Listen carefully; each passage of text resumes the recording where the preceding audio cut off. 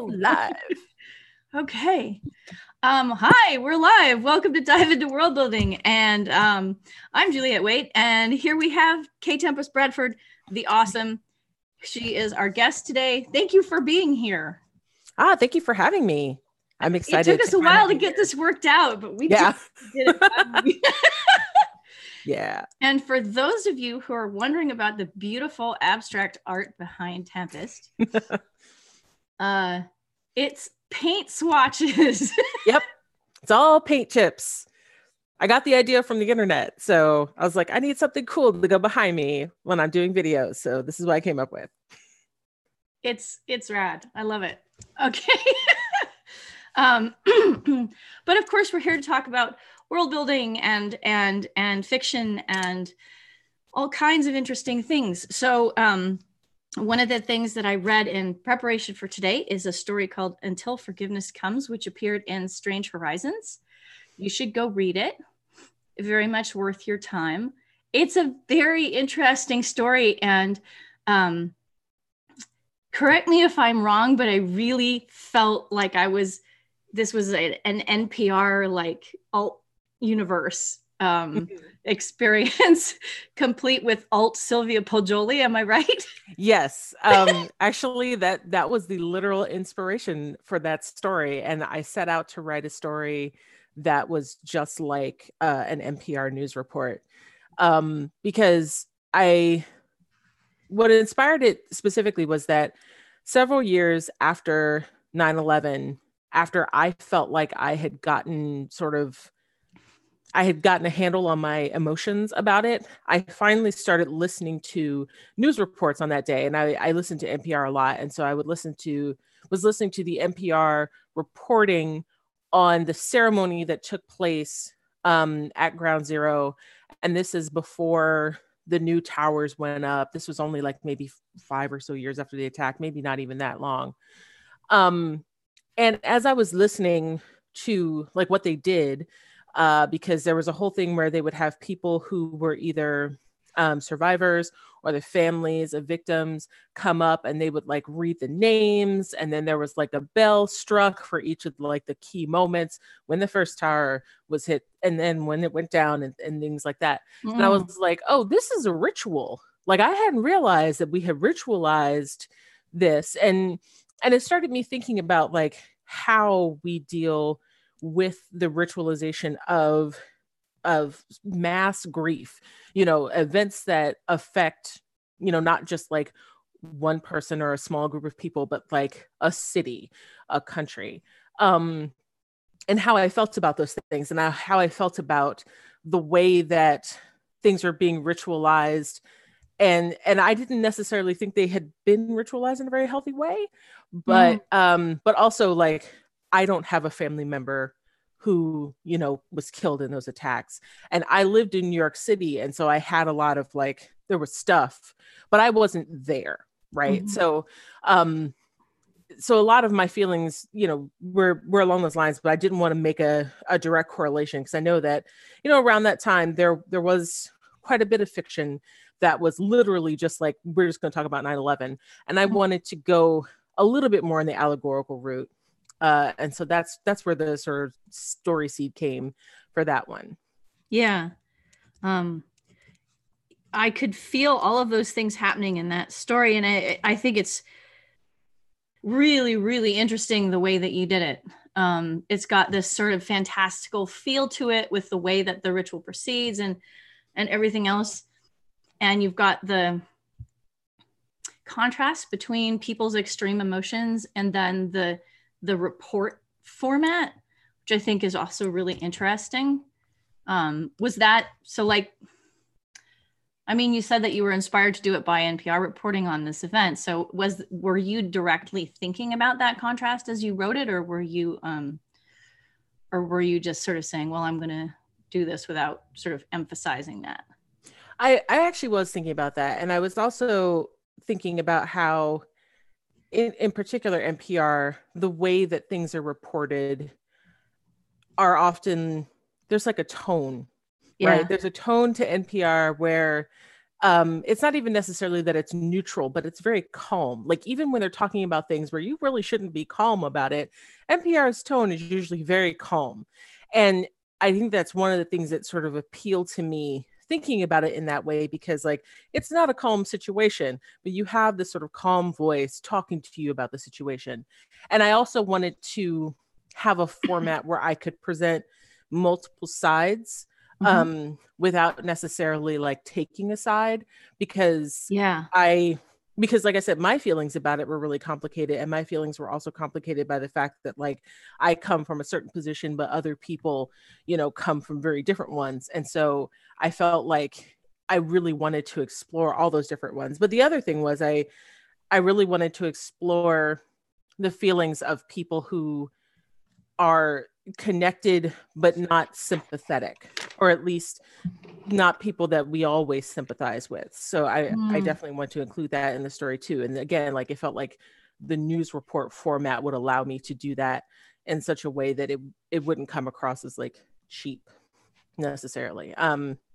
So yeah, I did that. And then I spent a long time actually thinking about like, okay, so how do I want to specify this story? And in the end, I came up with sort of a fantasy alternate world in which there's, you know, the dominant cultural force on this continent was Egypt instead of Europe.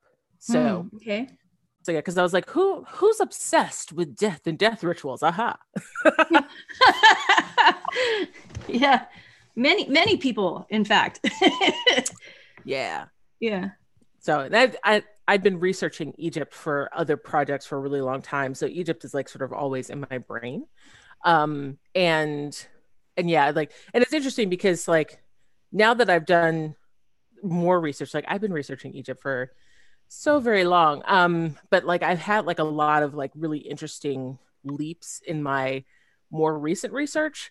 And I sometimes when I look back at that story, I'm like, oh, I shouldn't have done that. I should have said this instead, in terms of like something like from ancient Egyptian culture or whatever. But nothing that I'm like, I'm completely embarrassed to even look upon this. It was more just like, I'm glad you're not embarrassed to look upon it. No, it's just more like, oh, I definitely would have like crafted like how the modern culture would have looked a little bit differently, knowing some of the things I know now about ancient Egyptian culture. So yeah. So I actually have a question. In what context have you been researching Egypt? Can you tell us a little bit about that? Yeah, I have been attempting to write a novel set in ancient Egypt since I was in college. And I don't want to talk about how many years ago that was, but it's been a long time. And I sympathize. It's like, and actually like the specific, it's not one specific project. It's sort of been like a grouping of projects that have more metamorphosized over the years. And so I started out wanting specifically to write a novel based on the life of the pharaoh Akhenaten.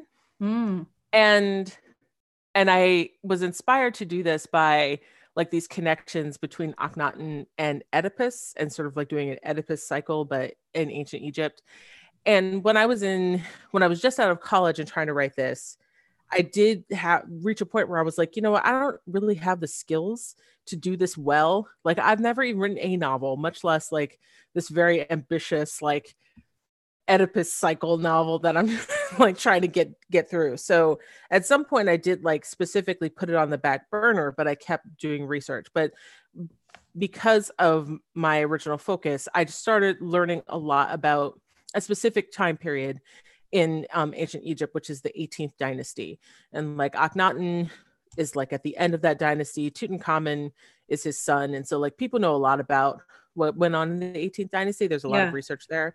So that was like my particular focus. So I can tell you a lot about the 18th dynasty. I can't necessarily tell you a lot about all the other eras. And, you know, ancient Egyptian culture lasted for a couple thousand years. So there are like many changes, but yeah, that was my particular focus. That's why I started doing it. So, are you still working on that original project, or have you moved on to other projects within that sphere at this point? What ended up happening was that I started writing a steampunk novel set in ancient Egypt. And that was just based on like conversations that I've been having with people about steampunk and about like sort of the limits of it or like pushing the boundaries of it. And I was like, okay, I can write like a short story set in ancient Egypt and have it be steampunk. And like everything in my life since Clarion West, that short story became some sort of horrendous novel. And I'm like, why do you do this to me? Like, I just wanted to write a short story. I was out here to have a good time and I feel so attacked.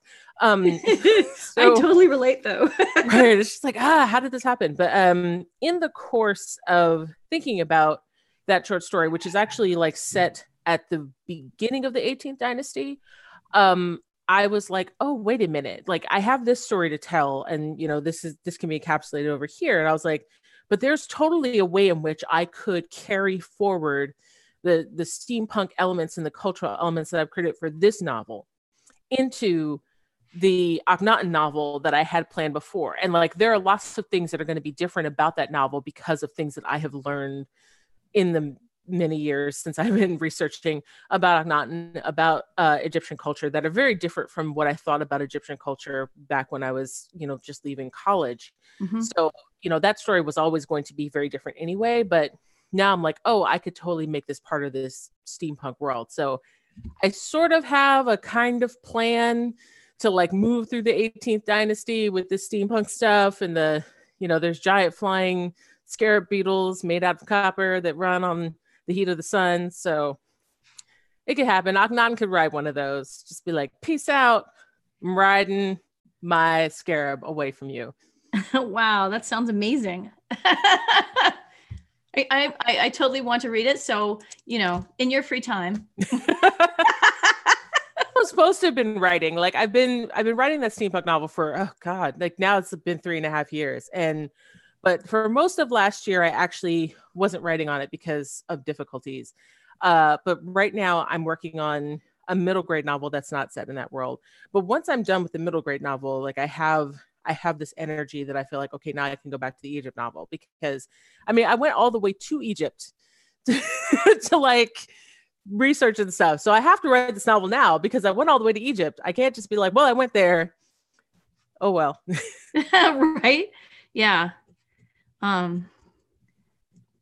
Well, it sounds like a considerable investment of time and effort. So yeah, I would expect it to be absolutely amazing. And the giant flying scarab beetles sound awesome. Yeah, that's the place where I started from when I was like steampunk Egypt. And I was like, giant flying scarab beetles that run on heat from the sun. That's pretty steampunky. Let's just go there. And then I had to sort of build out from there. You know what? That sounds great. You could start anywhere. And in the context of the show, right? We talk about world building over and over and over and all these different angles and whatever. And one of the things that we're always talking about is really everything is interconnected and you can pretty much start anywhere. Mm-hmm. So that's a perfect example. It's like you have this really great visionary sort of thing that appears in your brain and you're like, let's go from there. Right. That's awesome. From there. Yeah. I remember China Mieva once told me that like the thing that where he starts is like, I think up a really cool monster. And I'm like, okay, yes, I can tell because you love those monsters a whole extra lot. But like, yeah, it's like, that's a perfect place to start. Like super cool monster. We got to build a world around this to make it happen. So yeah, like I came up with the idea for these beetles and then I was like, well, like what would be going on in Egyptian culture that they would build this or want to build this. And I tied it to a lot of my sort of more esoteric research in terms of like the kind of technology that the ancient Egyptians had. I watched some episodes of Ancient Aliens. That's always fun. It's always actually, I feel like Ancient Aliens is a really great place to go to find ideas for science fiction because obviously,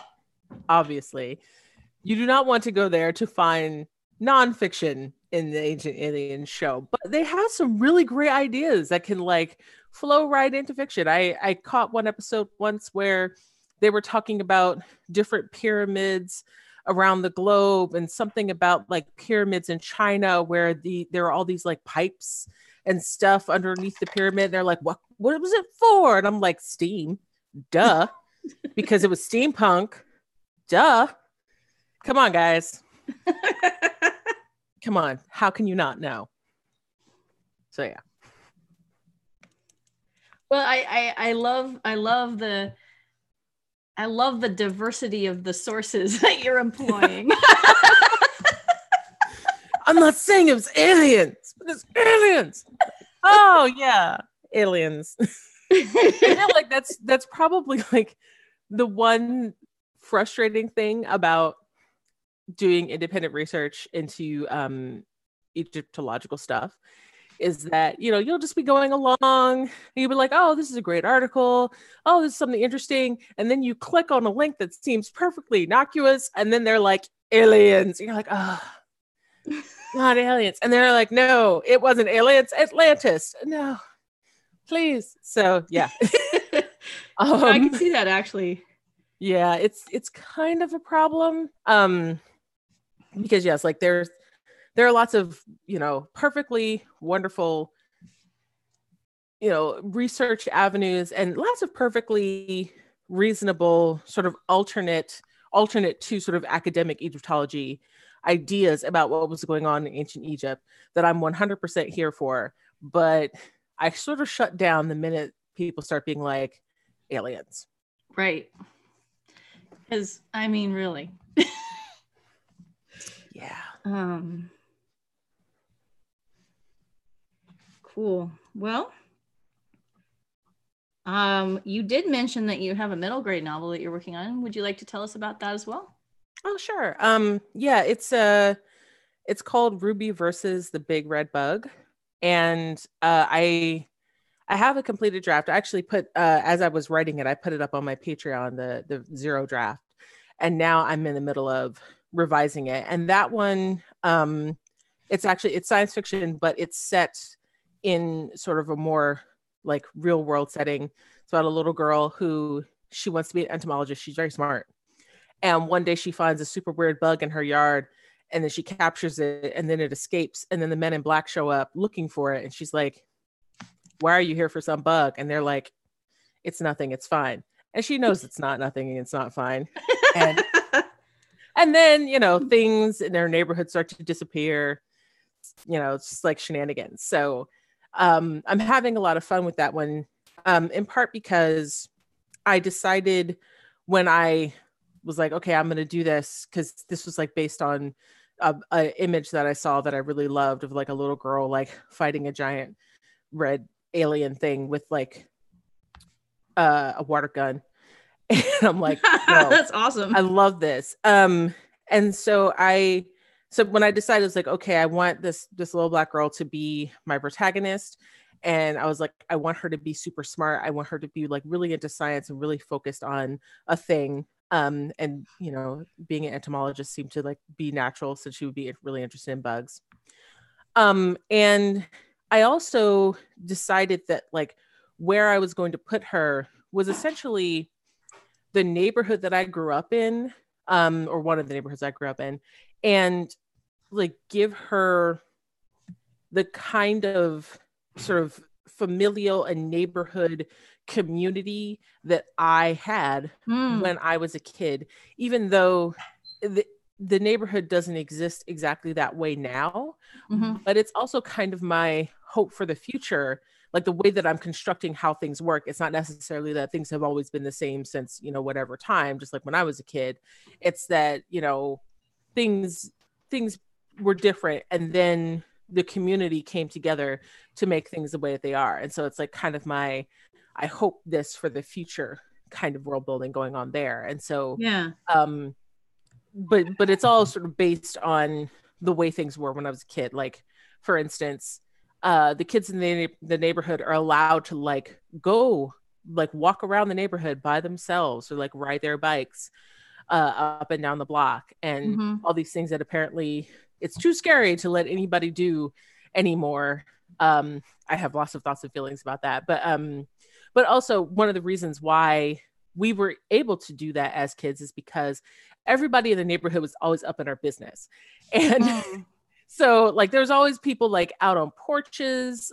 You knew all the people or the majority of the people who lived up and down your block. And so like if you're going like down the street to go visit your friend, like you say, I'm going to visit Alicia, and then you get there, and then if your parents called there asking for you, they expect you to be there.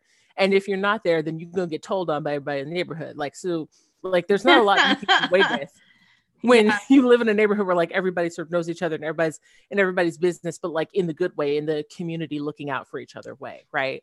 Yeah.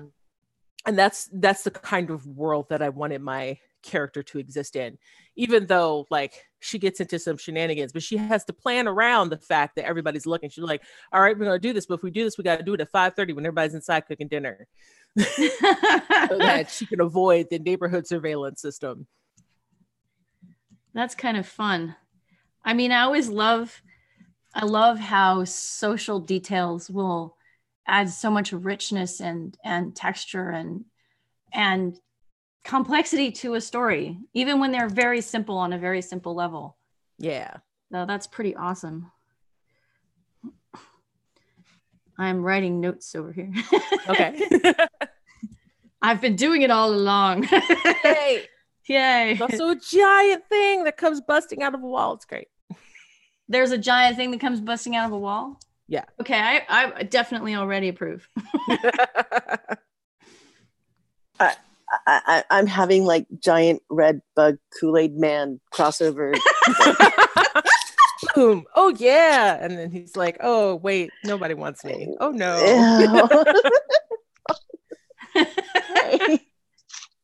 I did it now in my head.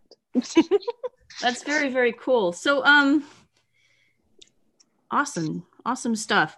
I'm intrigued by these projects. Do you have anything else in the way of, like personal writing projects that you'd like to talk about? Because I know I do want to talk about your work for Writing the Other, but I want to make sure that we're giving plenty of space for, your own personal geekery.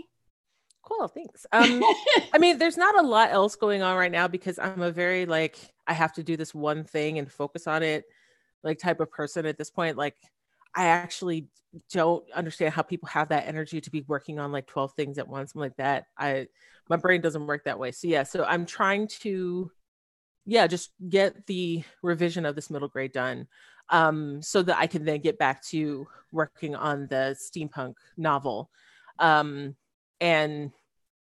also like give my poor patrons more content, because I feel so bad for my patrons sometimes, because I'm like, sorry, I don't have that content for you. Like I was writing a story for Christmas that didn't get done, that I like literally posted on December 31st. I posted the first third of it because I was like, this is not getting done, because once again, I was like, this will be short, and it became freaking complicated. But it's basically, I was like looking at all the like sort of Hallmark movie madness that goes on starting in September. Mm-hmm. Where they're like new Christmas movies, like, and then they have all these very like recognizable tropes. Like every Hallmark movie like picks from a bag of 12 things that it can do. And it's amazing how they get away with that, because there's something like 40 movies every year that use these formulas. So I decided to like let my patrons pick some tropes for me to use in a Christmas story. So I wrote the story about a woman who runs a Santa themed theme park, who she's very sad because the Santa themed theme park is not making as much money as it used to. And then another woman arrives who works for some dude who's like, I want to turn that Santa themed theme park into a co-working space and meditation center. Because like my patrons chose the character trope of somebody who has a very specific but completely unrealistic job. So the person who goes to analyze whether or not a theme park is worth turning into a co-working space and meditation center is both very specific and also ridiculous. But watch, somebody's job out there is that. I feel like I made it up, but I bet if I Googled, I could find somebody who has that job. Probably. So yeah, so it's a enemy to friend to lover story. So at first the two women meet and they're like, no, this is terrible, and then they become friendly, and then eventually under the Saturnalia tree they will kiss. So somewhere in a dark alley in Portland right now. Poof. It wasn't there 5 minutes ago. But now it's doorway, there. and now there's a consulting business. Because look, like I also made it happen, Tempest. I also like there was the woman who is like, you know, doing this evaluation. She works for somebody, and at first I was like, well, he'll kind of be like Adam Newman, the WeWork guy. And then I was like, you know what? Screw it. Like nobody's gonna read this for my patrons. Just Adam Newman and his wacky wife. And they are the people that she works for. Because of course, Adam Newman would be the person to be like, wait a minute, that theme park would make a great co-working space. He would. So, I mean, now he can't because he has to go away with his millions and cry deeply into his cup full of millions of dollars. It's very sad, but yeah. So anyway, so I have to finish that this month, as well as working on my revision, and I'm hoping that the revision will be done soon, because I've actually had like quite a few agents who have expressed interest. So I'm like, okay, that's cool. Woohoo! I hope that proves to be an easy process for you. I hope so. Well, but I mean, having people go, I'm interested, is actually a really great step. So, all fingers crossed. Thanks.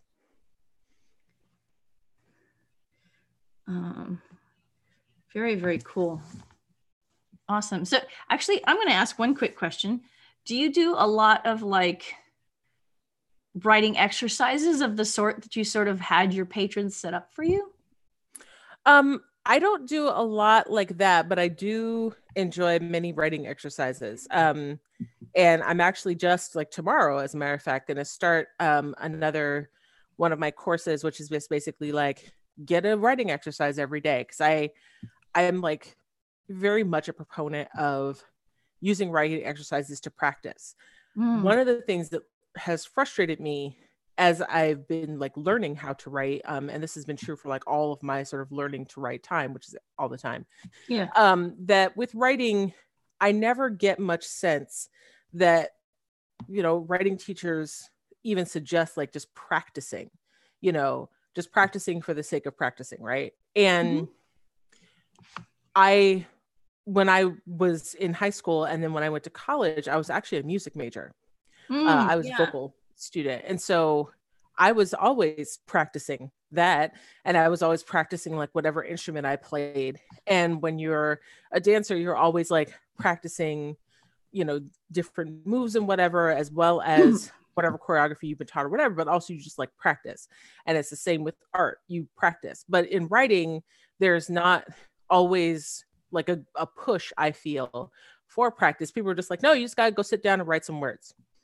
And I'm like, that's not always helpful. So I have, for the past few years, I've been really pushing the idea of like writing exercises as practice. And then it's like, you can do a writing exercise and no one ever has to look at it but you. And that's okay. And I feel like part of the problem, because, you know, you have a lot of writers who talk about, you know, oh, I got on the internet and then such and so big name writer was like, I wrote this many words today. And this other person, I wrote this many words. I wrote 10,000 words in a day. And you're like, great, thanks. Yeah, that's kind of how I feel about it. Yeah. Yeah. But like when they're talking about that, they're talking about it as if like that is some sort of measure of, I don't know what they did that day, but it's like, I could spend today writing 1,000 words in writing practice, and it wouldn't mean that like I had written 1,000 publishable words, and that's fine. Yeah. And also like, did I spend like 1,000 words doing something that's actually going to make me a better writer, or did I spend 1,000 words like crying into my soup and whatever? Yeah. So in, you know, I am always like leery of like people and their word counts, but also leery of the idea that like you have to sit down and you have to pump out all these words and that like has some sort of meaning. Like, but what I feel has meaning is sitting down and doing a writing exercise that allows you to challenge yourself or allows you to do something that you're kind of scared of doing on the page in fiction, or just like, you know, working out aspects of your writing that you don't feel you are 100% up on, like in your craft. Yeah. So I do a lot of writing exercises that are just basically me looking at a picture and then just like writing something based on the picture, which is just, you know, like, it's just a fun way to get like sort of gears turning in my brain for fiction. But also I sometimes sit down and like write descriptions because I feel like I'm really bad at description. And so sometimes I'm just like, let me just like write this shitty description. And then later on, I'm like, okay, I'm going to try to like write a better version of this description and hone it, whatever.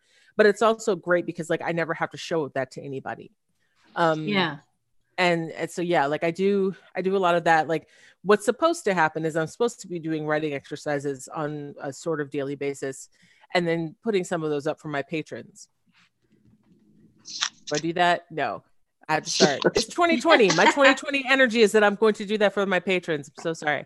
But part of the reason is just like I haven't been doing writing practice as much, especially in the past year as I wanted to, because I have this job where I teach people things. So I'm like, oh man.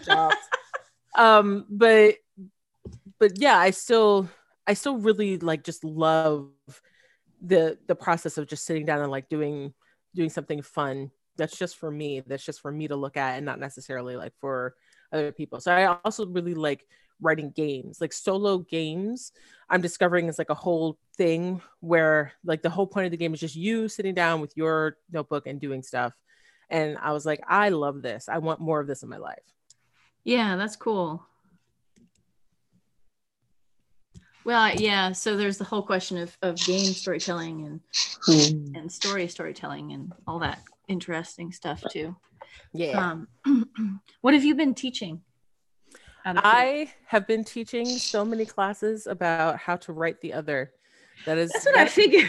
Big these days, and so yeah, I spend basically that is almost 100% of my income at this point. Wow. Teaching those classes. And I find a lot of joy in it because obviously it's a skill that I want more writers to have so that I can read better things and not have to go out into the world and look at things and be like, I am so angry about this. Let me just throw it across the room. I would definitely like to have less of that. But also I have found that, you know, just a lot of my students are really awesome people. And it's so nice to be surrounded by people who are really working hard and thinking about these things. And then, you know, something will come up where I'm like, my goodness, look at all these awesome folks just like being amazing and like taking these lessons to heart and whatnot. Like every now and then something will come up and I'll be like, I'm so proud to like know these people. So it's very rewarding in that way. And last year, we started doing a thing where we have like a set of classes that we're going to give every year on a cycle. And then there'll be other classes that pop up every now and again. And so last year was a lot of, you know, doing the setup to make sure that those classes that are coming every year are going to be easy for us to like launch each time we do them. That's a very practical approach in terms of just being able to sustain and not like burn out. Yeah. Having to constantly reinvent stuff. It's exhausting. Yeah. And it doesn't help when the tools that you use are just like, we're just going to up and change everything. Google. I am right there with you. We were betrayed. Yeah. They're just like, every time you turn around, they're betraying you. And I'm like, why? No. We're not right on Google anymore. We're on Discord. Yes. It was never a thing. Well, I was, but hey. Yeah. Long ago and far away, and besides that service is dead. Cool. So As far as is teaching the classes about writing the other, are there particular topics within that umbrella that you feel are your particular passion or focus? Well, I feel like the one that I enjoy probably the most is our description class. And that might be because of, again, like how I had all this trouble with description. And so I like sort of made myself sit and work on it. Mhm. And I really enjoy sharing some of the things that I sort of figured out along the way. As I was like trying to think about like, well, what makes a good description and things of that nature. So like pretty much all the material from that class probably I developed because a lot of the material in the different classes was either developed by me and Nisi Shaw, who's one of the co-writers of the books, Right. or the book, or it was developed by Nisi, or it was developed in conjunction with one of the other people that we have come teach.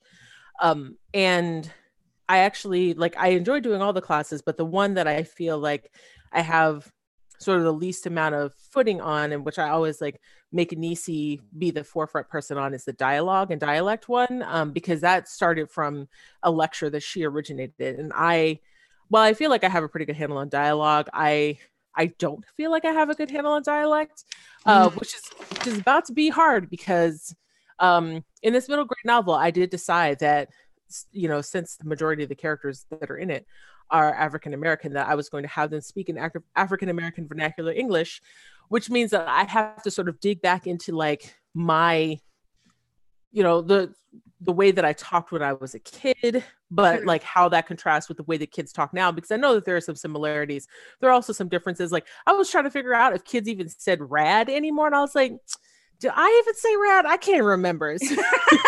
Like, crap, like what do the children say these days? And then like I feel like I should be able to ask my nephews and nieces about this, but they, like, every time I ask them, they're just like, what are you even talking about? And then they don't want to they don't want to explain like how they speak, and I'm like, you guys are not helpful.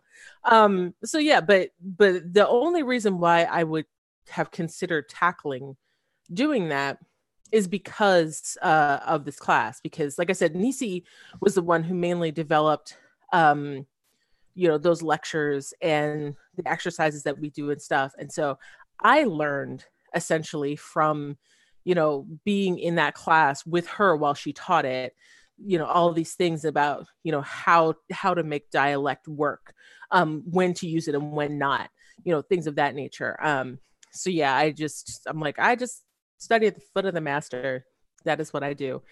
That's awesome. Yeah. And the class that I actually enjoyed putting together the most was our world building class. And we ran that for the first time last year. And we're going to run it like once every year going forward. And the thing that I love the most about that class is the fact that I was able to bring together so many different voices on it. So for instance, like I am not really an instructor in that class. What I did was I asked a bunch of other people who are really good world builders to like talk about like some specific aspect of world building. So I brought in Max Gladstone and he was talking about ideology, and I brought in Kate Elliott and she talked about analog cultures and how like the pitfalls of that and how to do it well. I brought in Jamie Go to talk about research, like anti-colonialism in research, and Stephen Barnes to talk about like sociobiology, and Andrea Hairston to talk about cosmology, and just like all these different people. And so I, number one, even though I knew what I wanted these people to talk about, I learned so much just from like watching their lectures, you know, and I had to be the one to edit them. So I learned a whole bonus lot. for you. Yeah, because I was like, oh, hey, look, I'm getting my own private class. Right, exactly. And yeah, I really love the way that like all the material falls together, even though nobody necessarily consulted each other about like what they were going to talk about, whatever. But I like the way that it all comes together, because essentially everybody's saying, you know, they're saying things that have the same sensibility. Like nobody's disagreeing about whether or not like these things are important. They often reiterate what somebody else has said in their lecture. even without having, seen that lecture, when talking about their specific topic. And so I really love putting that class together. I really love how it came together. And I was so happy that the students who were in it were very engaged, and they asked really great questions. They had all these really great conversations. Like, I didn't necessarily even need to be there. Like, I just let them go, and they went off and did it. So that was really great. So I really enjoyed putting that together. I'm looking forward to doing that one every year. It sounds, dare I say, rad. Super rad. I think Nisi still uses my story, The Ace of Knives, as an example of code switching in maybe the dialogue and dialect class. Yes. Hey, it's Tanya. How are you doing, man? Hi, Tanya. Yes, Tempest and I go way back. We do, actually. But yeah, so we not only use that, we have used excerpts from it in the lecture that she gives when she talks about code switching. But ever since because we used to do the class where it was just like everything all together. So we talked about characterization and description and dialogue and world building and research. Like, we put everything together. But it was very exhausting, I would say, for the students, because they would just be like, so much information. I mean, it's already so much information. So then when we decided to sort of break out each of the different major sections into their own thing, one of the things that made me really happy about that, besides the fact that I could give people more writing exercises, which I love to do, it also meant that we had more room for the students to then read whole pieces of fiction in order to analyze them. And so we have them actually read your whole story. Okay. And so they get to have a discussion about like all the different places in which you use dialect or use code switching and all this stuff. And then we have them read Midnight Robber by Noah Hopkinson. That's the one novel that we have them read, but we also have them read several different short stories. And that I think is one of my favorite things about breaking the different sections out into its own thing. Is like having the space to not only give them the lessons, but also like have them actually read fiction where it's like, this is what we're talking about, and see it in total, and have them have a discussion about it and respond to it. And everybody always loves your story, Tanya. Yeah. I can be like, look at this amazing story that you must read. And then they're all like, this is amazing. And I'm like, I know.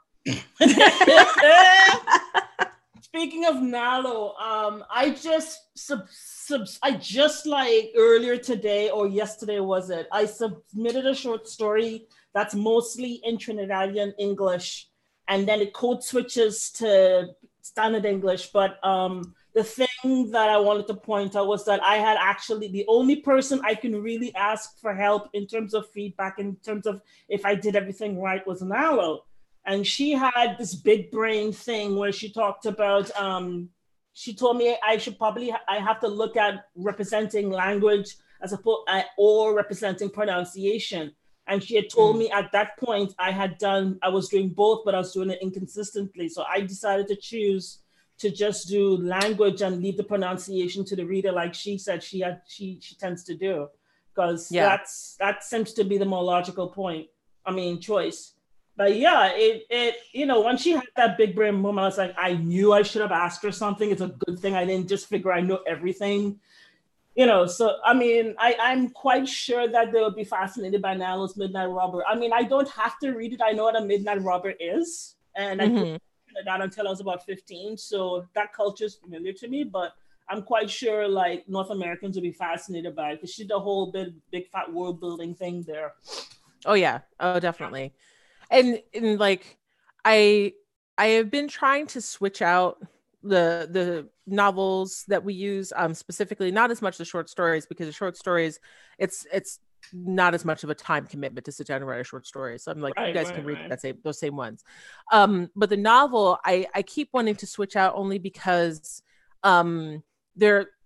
sometimes it's just that I'm like, this novel is very long and this class is 3 weeks. But sometimes it's also like, with Midnight Robber especially, that is a very complex book. And what we're having them read it for is looking at not only like the dialect within the dialogue, but also the narrative voices in dialect too. And so that's one of the reasons why we chose it, because we wanted to show them like how that worked in both ways. But also like there's a lot of stuff. It's a very heavy book. And so I've been leaning more towards like not quite as heavy a book, only for like the teaching aspect of it. But man, like we have had some really awesome conversations and discussions with our students, like as they take a look at that book, because even though, you know, obviously they're looking at it to analyze certain craft aspects of it, they're also just like, this book is amazing, you know. So that's always really Nalo's good, man. Nalo's good. Yeah, she is one of those people who can actually, like, she can, it's, you know, what is that expression, those who can do and those who cannot teach? She can, and she teaches anyway. So she can do all the things. Yeah, like basically Nalo is some sort of goddess who was sent to us, and we don't appreciate her. Yes. Yes. This is the first time I realized somebody else calls her a goddess. I call her my. Yep. I call her a goddess too. I thought she's my goddess. You know. She and I know. We met because of the online writing workshop, because she saw something that I put up, and that's how I came on her radar. But apparently, she and I have a connection through my mom's friends. There's a friend of my mother's who founded the National Heritage Library of Trinidad and Tobago, and she's really important down there culturally. And when I told her that I ran into Nalo, she goes, "Oh, Nalo's one of my children," quote unquote children, because apparently this woman and Nalo's dad had founded a couple of acting theater studios in the Caribbean and various countries. And I'm like, I give up. That's when I started using my real name. Because I was, at that point, I was like, I'm walking up a mountain and my family's already up there wondering why I'm taking the long road when there's a shortcut over there. So I just stopped using, I just gave up. Yeah. Well, if you will excuse me for interrupting just a bit, we have 5 minutes left in our hour. So I wanted to make sure that everybody who is attending has a chance to ask some brief questions if you would like. So anyone? Questions. Ask about the world building, guys. Ask about the world building. Actually, what I was going to ask is we should probably form a secret cabal to anoint Nisi a goddess at WisCon this year. I approve of that that secret plan, because follow Nisi and Tanana Reeve. Yes. Yeah. Pretty much. Because like all the stuff that I do around writing the other is all 100% because of Nisi. Like I learned this framework from her, and part of the reason why we started doing the classes is because I was like, Nisi, these classes are so great, but you only sort of do them, you know, at cons sometimes or whatever. And I was like, maybe you should do them online. She's like, I don't know how to do that. And I'm like, guess what? I do. So let's do that. But, you know, so I have learned a lot from it. But I did that because I learned a lot. I was like, more people should have the opportunity to learn about this from you. So yes. I am, you know, one of the things that makes me so happy to talk with you is I am just thrilled to hear how writing the other is blooming and turning into something bigger and has more space to just, you know, let people focus and move from area to area. It's such a huge and rich topic. It's just really wonderful to see what's happening with it.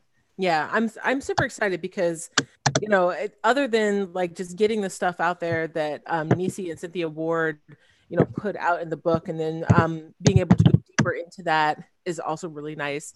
But also then being able to like bring in all these other voices. You know, we have master classes where somebody's like, let me talk to you about trans and non-binary voices. Let me talk to you about asexual characters. You know, it's like things that we cannot bring because we literally do not have that experience. But now we have a framework so that we can allow other people who have the expertise to bring that to students. And that's also like, it's very fulfilling for me. So yeah, I love it. I have a question. Yes. So I have Nisi and Cynthia Ward's book, and that I was noticing came out like in 2005, and that was from their class. And then you've been doing all these classes. I'm on your Facebook group, and I see all the things that you talk about and all that. And so the writing the other thing as a concept has been around for at least 15 years now. And it's I also like that it's growing and diversifying, but it's been around long enough that all the classes you're teaching and the book from Aqueduct and the classes she was originally teaching that the book's based on, do you see them having an effect on the genre? Because presumably a lot of writers have read the book or have, followed your group on Facebook or taken your classes, or, that it's like Clarion has an effect on the genre. And we could do a whole talk about that, because I'm a Clarion East graduate. And I think, what have you, since you're in the center of it, what have you seen the effect on literature that has, if any, that you could tease apart from everything else, that's visible as a result of all these years of work? Well, I definitely see a change in the conversation around how we do this, how we write the other. And I have seen, especially like in the books that have been published by people who I know are my students or our students, I've seen that effect, because they are writing books that are very, aware and not necessarily careful, but like respectful. And so the end result is something that I'm like, oh, like that is something that I'm really happy to read. It didn't like ping me and make me go like, oh no, why would you do this? Like, why would you create these characters? It's so terrible. And I think like the overall conversation has made a lot of people pause and really just think. One of the things, it's more on an individual level that I see stuff. But I remember at one point, like I had been contacted by somebody asking if I would do a sensitivity read. And I ended up doing a sensitivity read on like a very detailed outline first before they actually sent me the book. And I had this feedback about like their main character, who was this young Black boy. And one of the cruxes of the story was the fact that like he had never known his father. And then his mother like kind of drops him off at the doorstep of the father's mother, his grandmother, who he's also never met. And they went through like, and actually like, it was a really beautiful story, but I was like, I need you to think about the fact that you have a young Black boy who doesn't have a father. And this is such a trope. And like, why do we have this? And like, is there something else that you can do? And in teasing out what it is she wanted to do was that she really at her heart wanted to write a story about growing up in this particular sort of rural, working class area, and dispelling the myths around rural working class people, from, this southern area that she comes from. But she also didn't want to like erase the reality that there are Black people there too. And that's why she had felt that she needed to have a Black boy as her protagonist. And so we talked about ways in which she didn't necessarily have to have that, a person with that identity as her protagonist, but still bring in these other things. And then when she sent me the actual book, oh my God, the book was amazing. And I really loved it. And I still had a couple of notes for her, but like the way that she changed what was going on with the boy and this, grandmother figure, and the way they talked about race. And she brought in all this stuff. And that is the kind of thing I feel like is actually happening, except for we're not necessarily seeing all the steps, right? We're seeing the finished product. But like, I do feel like there are more authors who are thinking, do I need to tell the story that I want to tell with this kind of person as my protagonist? Or can I include these kinds of people as my secondary characters? And can I include these kinds of situations or this culture or whatever?